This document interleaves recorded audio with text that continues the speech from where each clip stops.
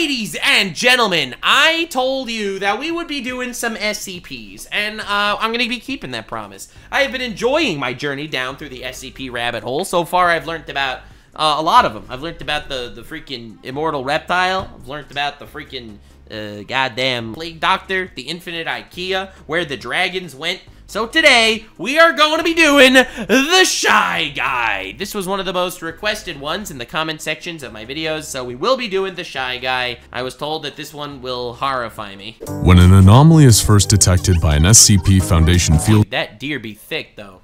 agent, it's up to the Foundation's mobile task forces to tag and bag the impossible entities before they can do any more harm. Sometimes these retrievals are uneventful, other times, not so much. Yikes. Alright. Listen, you gotta take care of them. You gotta take care of these SCPs. Especially when they're dealing with brutal forces of nature, like SCP-096. Wait, so this Shy Guy's actually dangerous? It's called the Shy Guy. Ain't no way this is gonna be dangerous. Also known as the Shy Guy, a creature that, from the very first interaction with the Foundation, had a reputation for being dangerous and needed to be feared. A series of vague sightings and mysterious disappearances up in the frosty mountains of the Yukon first sparked the Foundation's interest. In Yukon? There's nothing dangerous in Yukon. It's always the quiet ones. Bro, it's always the quiet ones. When they were certain that they had an anomaly on their hands, two retrieval teams, Zulu 9A and Zulu 9B, were dispatched to secure and contain the entity. Zulu 9A took the lead in a heavy-duty chopper, equipped with 50 caliber GAU-19 heavy machine guns, and carrying an AT-4. One Shy Guy, that freaking helicopters. Come on, brother. Come on, brother. Yukon, suck on these nuts. Yeah. Or anti-tank launcher. They were prepared for anything, or so they thought, as they established the visual on SCP-096 while 2 clicks away from the target. This little guy? Please. But this little dude is gonna be freaking dangerous? Come on, brother. Couldn't get a clear line of sight on the creature, but it appeared to be stationary, docile, and was making no attempt to flee. Piece of cake, right? Little did they know that SCP-096 was just looking away from them. What? If it was facing towards them, it'd be a whole different horror story, as Zulu 9A were about to find out. The team landed their helicopter next to the creature and were shocked to see that it was completely naked, in spite of the sub-zero temperatures all around them. Well, that's why it's shy, maybe, because his balls are dragging on the snow. I don't know, brother. The creature was unnaturally thin, as though it had been starved for weeks, with bone-white skin and unnaturally long limbs. The team guessed that the creature's arms must have been at least 1.5 meters long. But its docile nature and insubstantial body mass gave the impression that it wouldn't prove too difficult to contain. That is, until they saw its face. Zulu 9A's captain was the lone survivor of the incident, as he was lucky enough to be looking away when the creature turned towards his team. What does it do when you look at its face? I have to know! The rest of the squad ended up staring eye to eye with SCP-096, and from that moment on, wasn't docile anymore. The creature began to whimper, then cry, then sob uncontrollably in a way that sounded eerily human.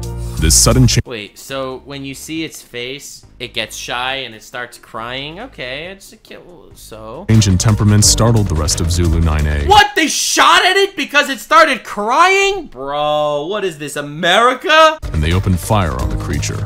Under the hail of gunfire, SCP-096 entered a murderous frenzy. Bro, opened its vagina mouth and fucking annihilated them. And began tearing into the hapless squad of soldiers. While its flesh and organs did seem to take damage as a result of the barrage of 50 caliber rounds from the helicopter-mounted machine guns, its skeletal structure remained intact, and it continued its onslaught. Okay, I feel like that's not so bad. So it's dangerous, and they're shooting at it. Like, come on, it's just like a lanky Bigfoot, shy Bigfoot. And that doesn't seem dangerous at all. Why are people telling me Shy Guy is one of the scariest of them? It's just doing its thing, and if you annoy it, it'll fight you like any bear would. I don't know. Tearing the team limb from limb, even after they'd blown practically all the flesh from the creature.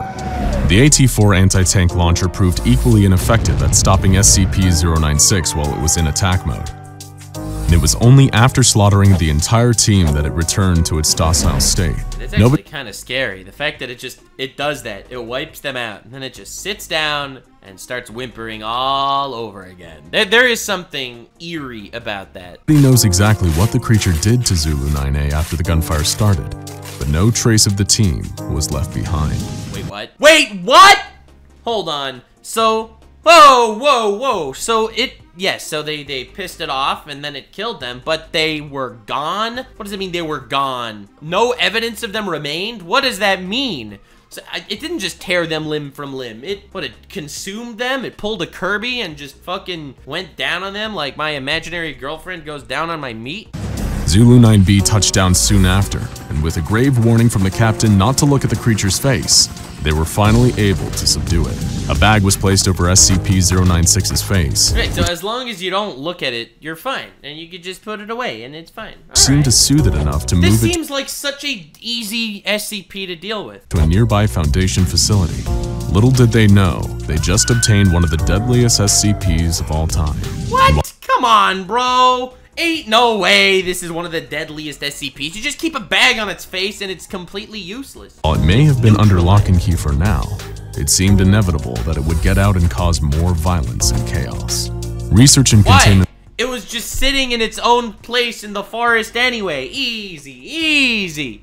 Listen, I'm just saying that to build up my nerves here, okay? This ain't gonna traumatize me. Procedures for the SCP-096 were put under the command of Dr. Dan, a senior researcher at the site. It was his job to find out exactly what this being was capable of. And the more he tested, the more he realized that they were dealing with something. They were just sending people in there to get eaten? Truly terrifying. Disposable D-class personnel were used to figure out exactly what it was that caused the creature to enter its attack mode. Just as it had during the initial retrieval mission, SCP-096 went berserk when any of the attending personnel saw its face. In this stage, it would enter its vagina mouth and annihilated them. For a period of considerable and unstoppable distress for 1 to 2 minutes, covering its face and wailing loudly. When the period of distress ended, the creature would mercilessly slaughter every D-class that had seen its face. And just like with D-class.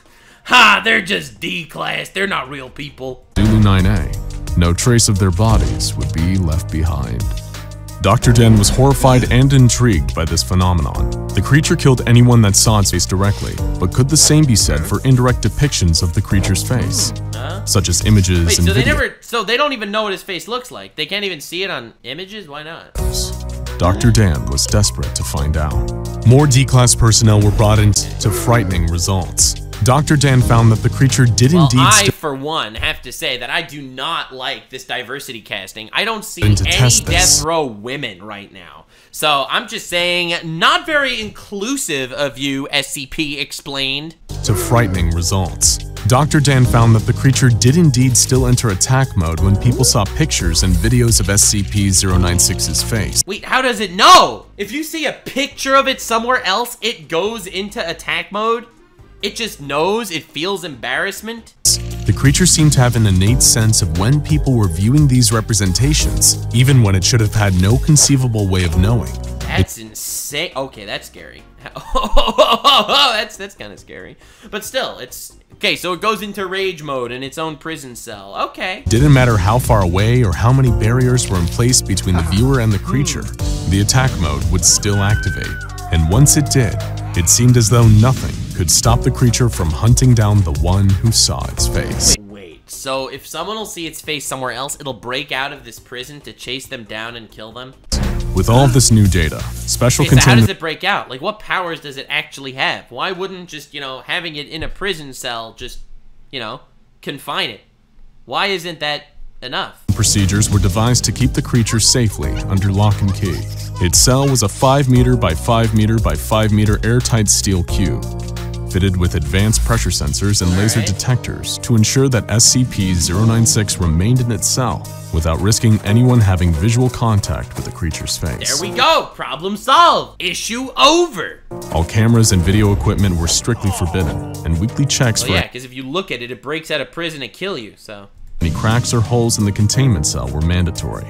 Of course, none of this would stop the creature if anyone somehow saw its face. Wait, so if you still saw its face, even after all of that, it'll break out of this, like, unbreakable jail? It just gains this incredible power? There has to be limits to its power, right? In order to solve that, Right, I saw them, they tried to put this up against the, you know, indestructible reptile, and it wasn't able to destroy the indestructible reptile. little problem. I guess that's just like an unstoppable force against an immovable object. It doesn't really prove anything. Dr. Dan would need to continue his research.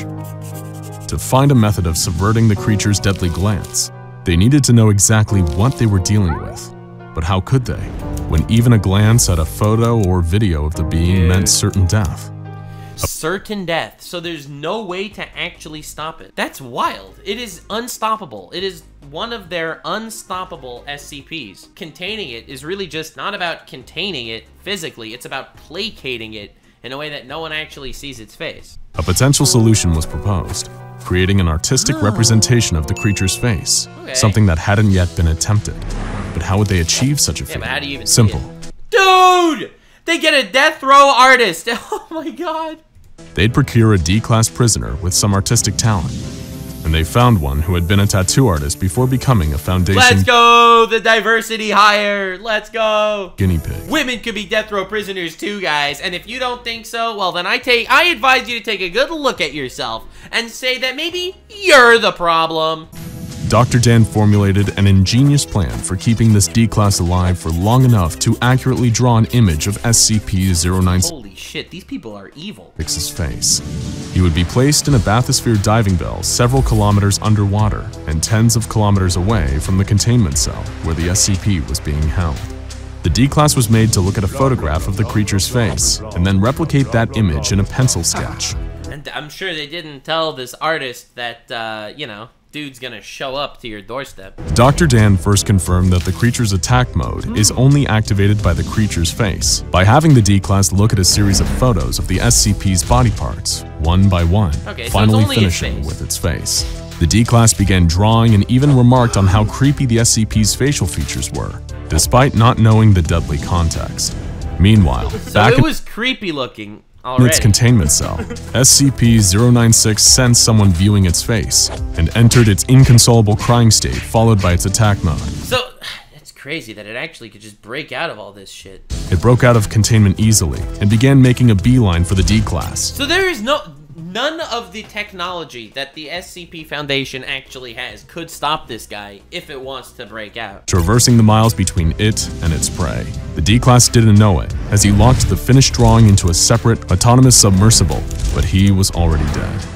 As the drawing made its way up He was already dead? Bro, I thought it was a diversity artist. My god, dude, kill some women, please. Can you have some respect for women and kill some of them too? God damn it. to a researcher on the surface, SCP-096 dived into the water and started swimming down towards the artist. Minutes later, the bathysphere was breached, and the D-class was torn to shreds. God damn. SCP-096 was recaptured without issue by Surface Recovery Team You just don't need to look at it. You just shoot a net at it. Foxtrot 303A, and further testing on the drawing showed that artistic representations of SCP-096's face were in fact harmless. From this experience, All right, so you know how it looks. That's something, I guess. we now know that the creature has a gaunt face with totally white eyes, possibly indicating blindness and a grossly extended jaw.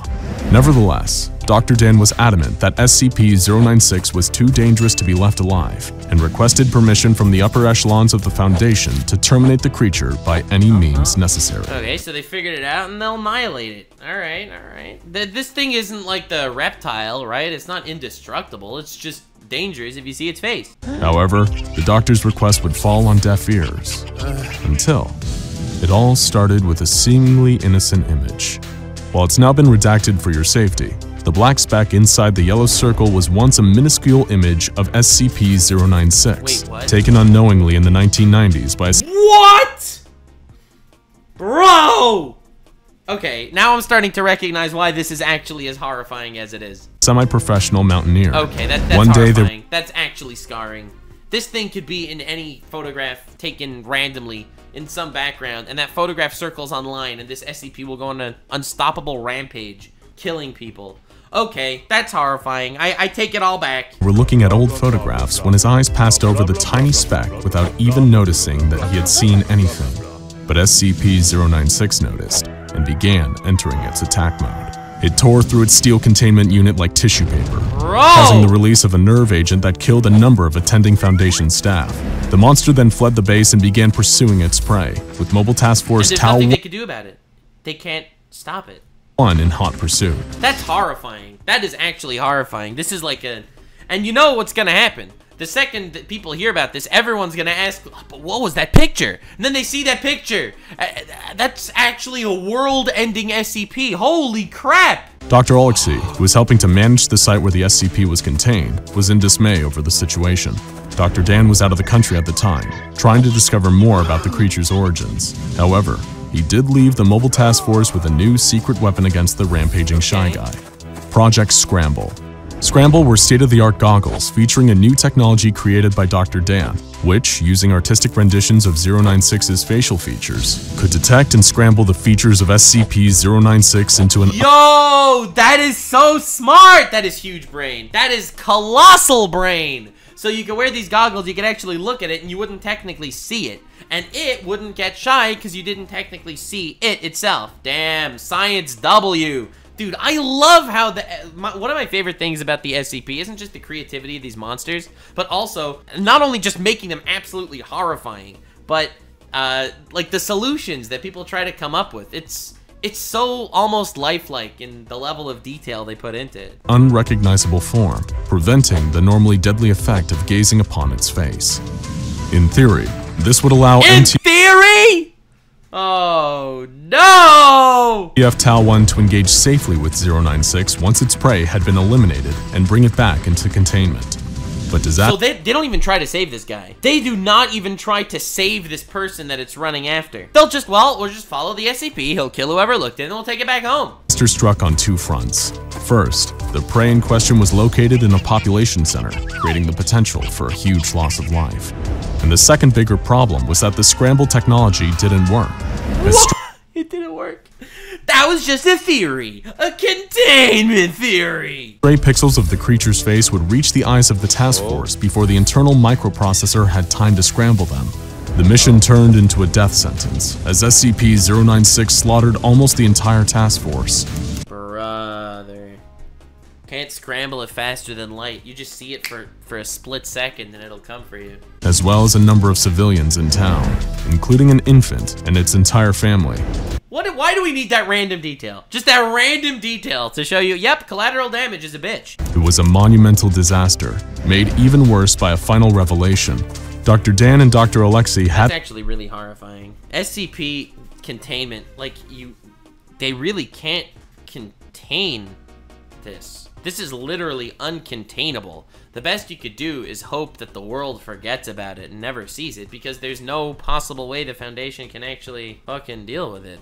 That's actually horrifying. Had themselves facilitated the entire containment breach and allowed the resulting massacre to happen, with Dr. Dan hoping it would be enough motivation for Foundation Command to greenlight his research into destroying the creature. He wanted that to happen as an excuse to destroy it. What a fucking pragmatic utilitarian mother shitter. Anything that would give him the opportunity to kill this thing would be worth the bloodshed.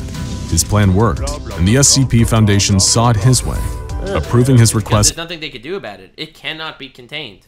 —to neutralize SCP-096. Dr. Dan is a psycho. However, success comes at a cost for Dr. Dan.